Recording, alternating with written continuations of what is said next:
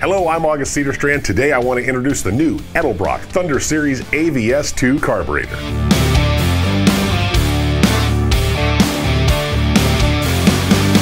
The new Thunder Series AVS2 carburetor shares many of the same features as our standard Thunder Series, but with a big difference.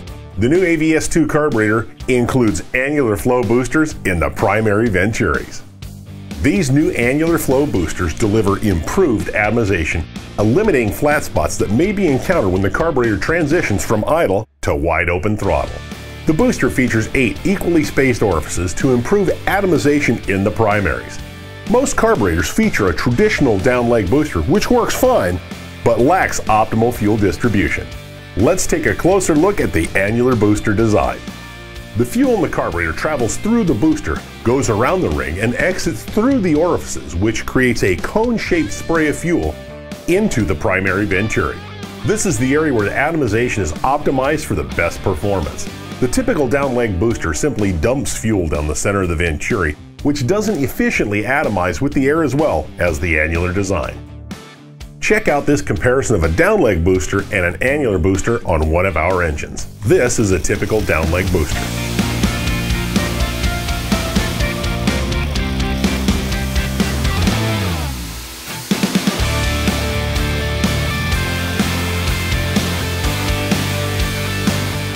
And this is an annular flow booster.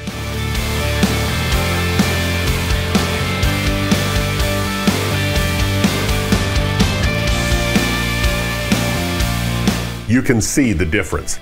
We've asked some car enthusiasts like yourself to test this carburetor, and this is what they had to say. I installed the Edelbrock AVS2 carburetor on my 1967 Ford Mustang. She has a 306 with a mild hydraulic roller camshaft, nothing too radical. This is a street-driven car mostly. I tried out the AVS2 with the 650 CFM, compared it to the Holley 600. Overall, I'm very pleased. The annular flow boosters in the primaries really helped out to help eliminate any flat spots from idle to wide open throttle. This carburetor has been really good to me.